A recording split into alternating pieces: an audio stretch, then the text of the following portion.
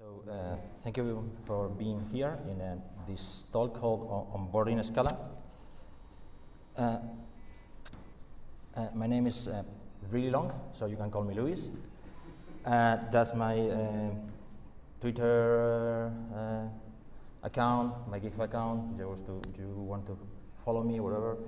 I'm a DevOps and data engineer at IHS Market, and I have been working professionally with Scala for a bit more than 6 years now. And during these years, I have been working at many different companies with different levels of adoption of Scala. And more often than not, I have heard that Scala is hard. Scala is a hard language. And at least it's daunting. I mean, there are many things going with Scala. And the more experienced developers sometimes doesn't help to make a Scala any easier. Because, for example, it happened to me once that I moved from a company where we were doing a pure functional Scala, reader monads, writer monad, everything that you can imagine, and I moved to a different company. And I landed in a team where just one person in the team has just started learning Scala. And so I did my first pull request, of course, purely functional. I submitted the pull request, and there was a problem. I was the only one that could review my own pull request. Everybody else said, yes, great, looks awesome, I have no idea what you're doing. So it's not that, it's that if I, for some reason, remove all the previous code and write the whole application in a purely functional style, I was the only one that could maintain it. That means that if there was any alert at 3 a.m., I was the only one that could get up and fix it. So that got me thinking, okay, there must be a way to introduce Scala in a company with the goal of ending writing pure functional Scala code, but that allows you to progressively introduce new and new features. And since then, I have been thinking about this, how to do it. I have tried different things at different companies, and today I'm going to show you how I'm trying to solve some of the problems that people have when they are trying to use Scala. And one of the main complaints with Scala is that you have too many options to do one thing. I mean, Scala has object-oriented features, functional features, and you can add many libraries that give you a lot of options to do something. And something as simple as dependency injection, well, you can use a dependency injection framework. They work, at least use. They have support for Scala. You can use the dependency injection in the constructor of a class. You can use the implicit context. You can use the reader monad. You can even use the cake pattern if you are still willing to do it. So you see the problem here. If I were a Java programmer, I will have just to choose which dependency injection framework I will have to use, and that's it. There is only one way of doing this. But in Scala, we can do many different things. And what I would have done in the past, if I landed in a company and they asked me, okay, how do we do dependency injection in Scala? I would say, okay, reader monad, period. There is no other option. That's confusing for some people. They don't even know what a monad is, so a reader monad is even beyond their understanding. So what I do now is I learn other languages, not just Haskell, StandardML, or Camel, and I'm trying to organize my code in a way that loosely resembles OCaml code. With, instead of using classes and objects as an object system, I use classes and objects as a module system. My objects are modules without dependencies. My classes are modules that depend on other modules. And inside the modules, you can go as crazy as you want. You can do whatever you want in terms of pure functional programming. So you can introduce pure functional concepts in an easier and more gradual way. Another complaint is that Scala is slow. Not that the language is slow per se, but if you are compiling a Scala code base, especially if it's a Scala code base that is using a lot of type level features, the compiler is slow. And you can be a really big fan of Scala, really experienced, 10 years of experience, and you will agree that it still is a slow compiler. But you will try to explain why it's slow. Because Scala has to do many more things than Java before going to while going from source code to bytecodes. The Scala compiler actually has 24 different phases. You can try to explain all of them, trying to explain people why we need to do this and that. And I'm not going to write down 24 phases, but also you can show this chart to them. This is from Zalando. They did a test to see how much time the Scala compiler spent on each of the phases. They found out the typer was they spent like 30% of the time on the typer, and that's a good thing because after that phase, everything type checks. So you know that everything is type checking. But if you are explaining why the Scala compiler is slow, or why it's okay that the Scala compiler is slow, that way, you are missing the point, because the point is what I get from the Scala compiler being slow. What is this additional compile time buying me? And we as programmers, as Scala programmers, functional programmers, what we have to do is to make illegal states unrepresentable. So something that should not happen in our application, we should not allow that to happen while we are writing code. I mean, if it's user input, the users can make mistakes, but our code that is compiled could not end in an illegal state. So by using and abusing the type system and all these type features, what we are doing is we are investing time. So we are spending some time here, so we don't spend a lot of time at trying to debug runtime issues. But even if you say that, some people say, well, whatever, I don't care. I want to use strings and ints, and I don't care about the type system. So there is still something you can do to check and help them to get a faster compile times. And you will be surprised, but a lot of people does that. They change a file, they go to the cell, SVT compile. They change another file, they go to the cell, SVT compile.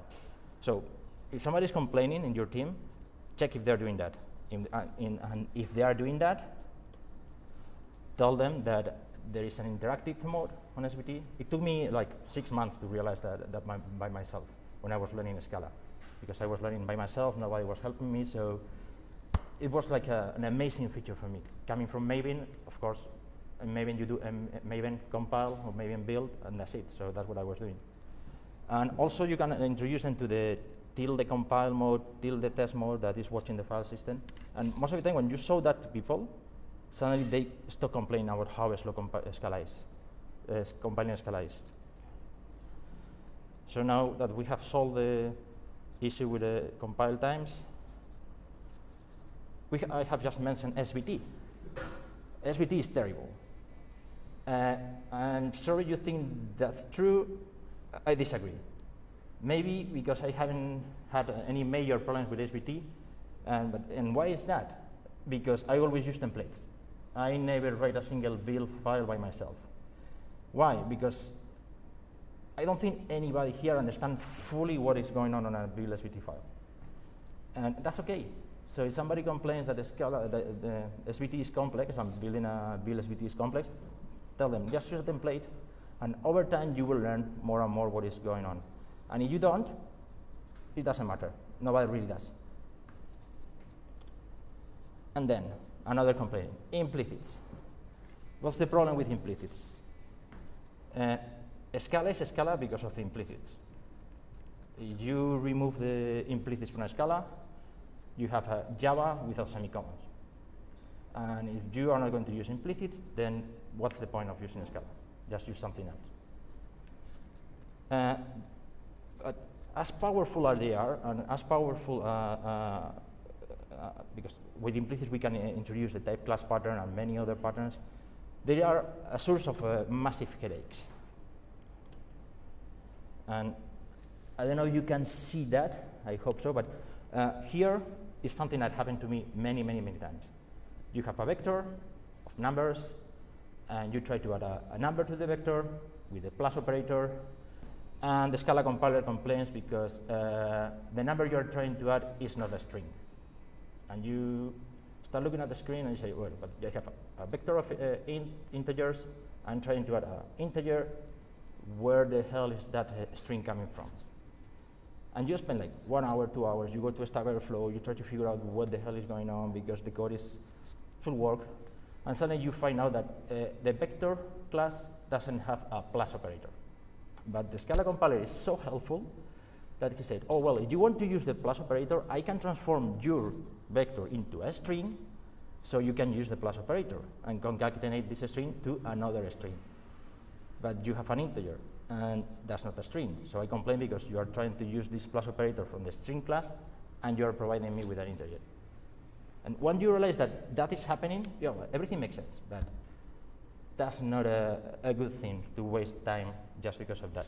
This is so common that some people just change when they are importing the Scala, they change the imports so they get rid of that implicit conversion. And this is okay, but imagine that you are using a library like I don't know, AKHGP. You want to serialize your classes to JSON. So you have some kind of marshaller, maybe play JSON, whatnot. The way you write that is using implicit derivation. You don't want to write all the implicits for every single case class. When you mix implicit derivation with case classes, and implicit derivation is a function that has this is going to produce an implicit based on other implicits, things go even more crazy. So, but as I said, implicits are what make Scala Scala. So what can we do to help people that are having problems with implicits? Sadly, not much. We can help them to understand why something is failing, teach them how to learn these errors, but it's something you need to live with, learn to live with, and go on. And the last point is the jargon. And this is a complaint that we all have heard many, many times. And what's the jargon? Okay, a monad is just a monolith of a category of endofunctors. So what's the problem? And for me, this was a really funny thing to say to anybody that was starting with Scala. Let's tell them that's a joke. But then last month I went to a talk from a friend, and I finally understood what the problem is. In that sentence we have monoid, category, and endofunctor. And if somebody is asking you what a monad is, they probably don't know what a monoid, a category, of an endofunctor is. So what they are going to do? Okay, let's go and try to figure out what an endofunctor is. It's a functor from one category back to the same category. Great, only just one new word, functor. Keep going. What is a functor? It's a mapping or homomorphism between categories. Okay, I can go on and go on and go on, go down the rabbit hole of trying to understand the whole definition. And you know that it's easier to use a monad than trying to understand that definition of a monad. Using a monad you are using monads without even realizing. So when we are trying to explain functional programming concepts to people, we need to be careful on how we explain these concepts. Because instead of using these abstractions that are really powerful, they are going to chase this rabbit down the hole, and they are going to go to another wall and go back to whatever language they were using before. So what do we do? Do we use metaphors? Like monads are like a burrito? Well, that's also a problem, because for me, I'm Spanish, that's a burrito, a little donkey. But when I was reading this definition, I said, okay, maybe they mean the Mexican food. So, a burrito. But that's not a burrito, that's a taco. So, by the end of going through this definition, I learned that that's a burrito. I didn't have a clue what a monad is, but at least I knew what a burrito was. So, the problem with metaphors is that they work for you. It's something that, for some reason, made you understand an abstract concept. But that doesn't mean that it's going to work for somebody else, because we have, like, I don't know, 50 people here, each of us learning a different way. So something that works for you is not going to work for somebody else. So we cannot use a category theory, we cannot use metaphors. Do we give up and just use classes and inheritance? No. What we can do is introduce the functional concepts as we need to introduce them. And this is for a real case from one of the companies. There's working on an issue, and one of my coworkers came and said, okay, look at this. I have this API, simplified version of the API. So I have a feature of an option, another feature of an option, and then when I use it, I end with something as ugly as this. You're probably not going to be able to see what is there, and that's because it's a for comprehension with nested for comprehensions, match statements. I don't want you to see that because that's horrible. And in this case, it was not that bad. But the problem is that as long as you add more and more logic, things get much more ugly and harder to understand. So he came to me and said, can you use some of your FP magic and make it nicer?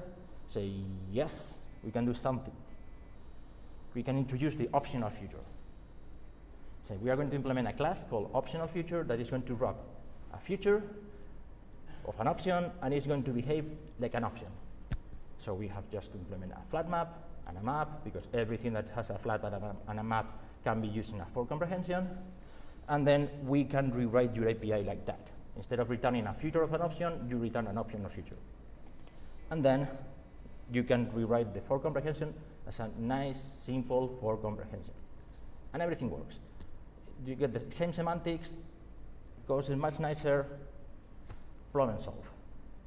And only then when we implemented this and the guy understood what's the value of this optional feature class, I told him, by the way, there is something called option T that is not only implemented for features, but for everything that has an option inside.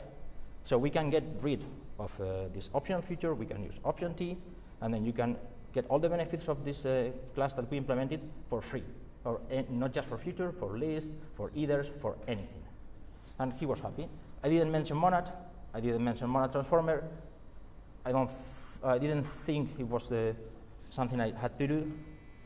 But what I achieved is that the next time he had a similar problem, he came back to me, asking for more tips. And more coworkers came back to me, asking for more tips to make the code look nicer and easier to understand.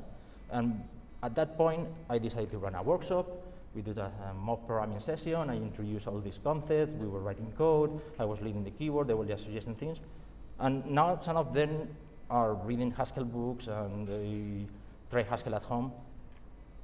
So I don't think I could have achieved that if I have told this guy, yeah, just use a monad transformer. Just bring a Scala set to your dependencies, use an option T, import this, import that, and you will solve the problem. And that's all. Do you have any questions?